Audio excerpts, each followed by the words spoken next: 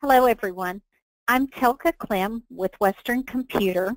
I am a NAV Senior Consultant, and today we're going to talk about Accounts Payable ACH payments in Dynamics NAV 2016.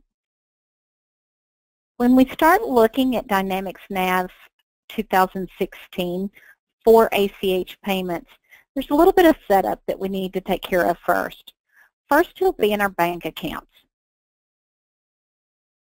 Under the bank accounts, we're going to need to set up a few fields. I'm going to go to my Posting Fast tab, and under my Posting Fast tab, I need to set up a last Remittance Advice number. Just like the check number when you're printing checks, the last Remittance Advice number will advance, so it does need to be a number, and it's going to print out when you do the export so that you have something physical to either email or mail to your vendor about your payment. As well as the Remittance Advice number, there's some fields on the Transfer Fast tab that we need to set. The first being our export format. NAV comes standard with 3 formats, US, Canada, and Mexico. And these are standard banking formats for ACH payments. The next area that you're going to need to set up are both these export file paths and your transmit program path. When you're setting these up, I like to set up the same area on the drive. Now you're going to notice I'm using my C drive on my local, but more than likely it would need to be on one of your servers with the security that would be around that area on your server. Then I set up 2 different folders, one being export and one being transmit. It's going to be necessary that you have these separated, and I'll explain that a little later when we get to the payment journal. You're also going to need to name your export file. This will also advance numerically, and it needs to end with TXT. It will be a text file that's created for your bank. You're also going to need a transit number and a bank account number. NAV cannot function without these in order to populate the fields on the ACH with the information needed for your bank. Along with the bank information, you're going to need to set up some vendor information. Let's look at the London Postmaster here.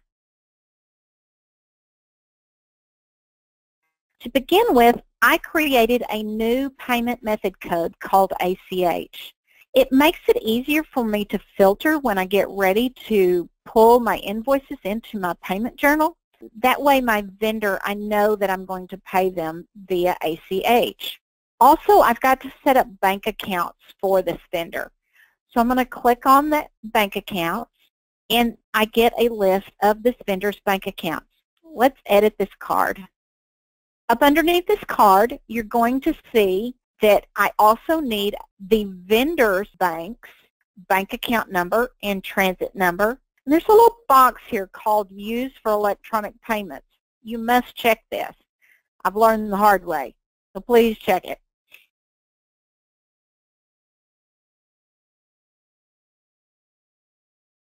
So after I've got both my bank accounts and my vendors set up where I've got the banking information on both sides, both mine and theirs, ready to go, I'm going to go to my payment journal.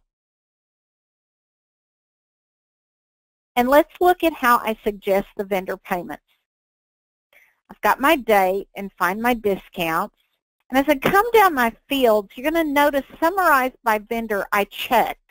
We normally don't check this when we're doing checks, but for electronic payments, we absolutely want to summarize by vendor. We only want to send one ACH to our vendor instead of an ACH for every invoice we have. Credit memos would also cause this issue. I've got my posting date. I've set my balance account to bank. I've referenced the bank that I set up. And my payment type is set to electronic payment. I also set my filter on my payment method code to ACH.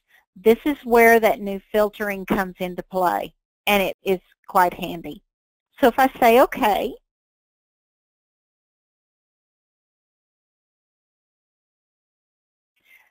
I now have two payments that were created, one for vendor $10,000 and one for vendor $30,000, which are the two vendors that I've set up to be ACH. Now you'll notice a really large amount. If you're wanting to know what invoices make that amount up, you can easily see that under Apply Entries. So you're going to see the invoices that are included. If I wanted to not pay a couple of these invoices, I could delete them from this list.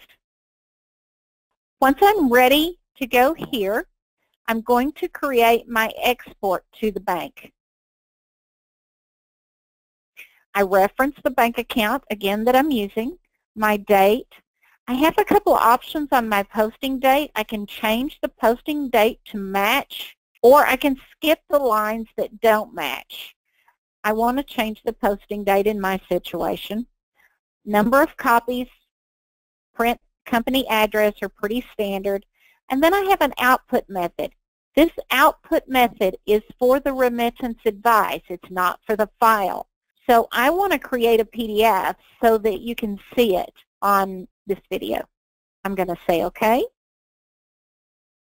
Choose where my ACH is going, my PDF, I'm sorry.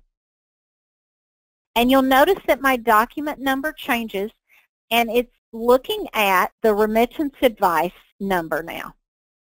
I'm going to minimize these, and now we're going to look at the remittance advice. Here's the remittance advice where it shows all the invoices that I'm paying for vendor $10,000, and here's for vendor $30,000. If I pull my payment journal back up, I'm ready now to send this file to my bank. And I'm pretty much going to leave this payment journal as is. I'm going to go to the location on my drive where I've located my export file. Double click on it, and you can see that I've got a text file here. I would now log on to my bank, upload this file, and once I get verification from my bank that all is good, then I can transmit. I have the option to void if I need to, which will reset these document numbers. But once I've got a good to go from the bank, I can transmit. This does not mean it's transmitting to the bank. What it does mean is I've gotten transmittal information from my bank. Don't do this until you have a good to go from your bank. Once I click and say OK, say yes, giving you several statements there, just wanting to make sure that everything was good. And now I can post.